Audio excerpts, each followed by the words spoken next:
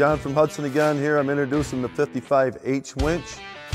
We have a lot of calls on setting these winches up when people purchase them. These are a very handy winch because you don't have to walk in and out with the cable every time you make a hitch. So to get started, you're going to get your kit. The main setup, like I said, is the same. In your operator's manual to them, first thing you want to open. Pull out your manual if you can and read it about the winch. First thing we got to do is get power from the tractor to the winch. And this is where a lot of people have trouble. These plugins are sent with the winch.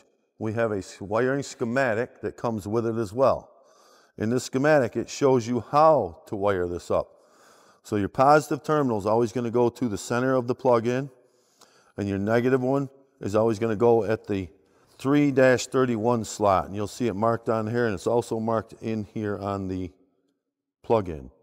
So you've got to get a hot wire coming from your battery or your other plug-in off the tractor to the center of this, and you hook your negative terminal down on this corner. So I always call that, as you're looking at it from the front, if you get me on the phone with a question, I'm going to ask you where your wires are. And if you're looking at it like this, positive should be on your center pin, negative should be on your 4 o'clock position. That's the easiest way to explain it. So if you have it reversed, when you wire it, it's going to be 7 o'clock in center. 7 would be your negative, center is always positive. Okay? Very well. This rubber gasket goes on there, and that seals up your winch, or your connections. Now we've mounted it on this tractor already. This is a Kubota.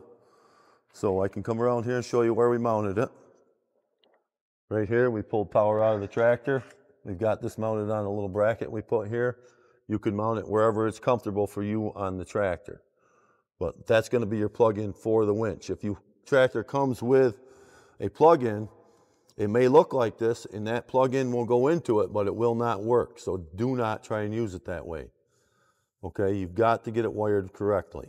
If you want to change the wires on your previously wired plug-in that comes with your tractor, you can go ahead and do that. But most of those tractors are wired up with them plug-ins to run implements, not this winch. So there's the difference. So if you have any questions on that, feel free to give me a call, and I'll be glad to explain the difference again to you. So in the meantime, we're going to move forward. We've got our plug-in wired up.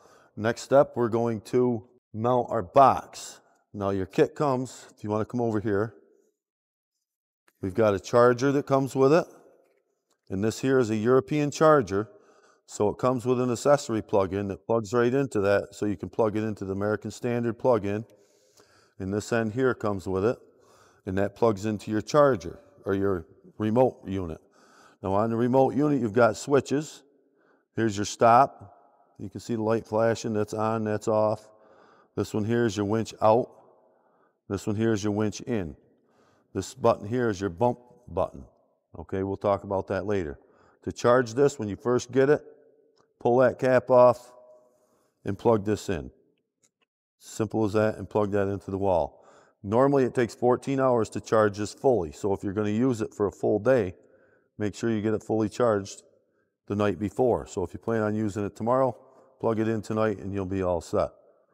Next thing that comes with the kit is a belt, which actually holds this. You put that in there, that goes around your waist for when you're working in the woods. And then we've got the actual receiver unit. Now this unit here, you mount on the tractor, in the cab, or outside the cab, or on the winch, whichever you prefer. The safest place would be in the cab or on the back of the tractor, where I'm going to show you where we're going to mount it. So that way it'll always be with the tractor. When you want to use it, you just plug this into your winch and you're good to go. So I'll show you where we're going to mount it. Right here on this tractor, we got a bar on the back. There's slots on the frame of this. You slide it right up in that slot there and tighten up the bolts, and then we put another bolt over here and tighten it up. And then it would be mounted right on there. So you want to tighten this up quick, Craig? Go ahead. Okay, it's mounted on the tractor. We're doing this for the video, so we're not putting in the other bolt quick. Now you've got your gray cord coming off of here. This gray cord does not plug into your tractor. It will go into that plug-in, but it does not go there. The orange cord is mounted to the winch here, as you can see, comes out of this plug-in. So this is your power plug for the winch. So this is where we get power out of the tractor, and we plug that into here. And that locks right over the top and that holds it in just like a regular trailer hitch. So now we've got power from the tractor to the winch. Nothing on the winch will work yet because we ain't started up anything. But this is your power to the winch. So now we want to get power to our remote control box. So we plug this plug in into here. And these are slotted so they only go in one way. Just like that.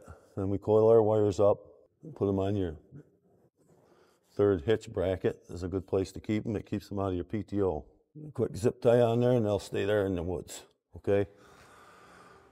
So now we're ready to run the winch with the remote control. And set up like this, we can actually run it and do a quick test even without the tractor running. And what we're looking for to do this is you'll look on this gauge back here and you're going to see that gauge has pressure in it. So that's going to be up to about 100 bar on there. It should be 100 or a little bit more. That's fine. That's factory setting.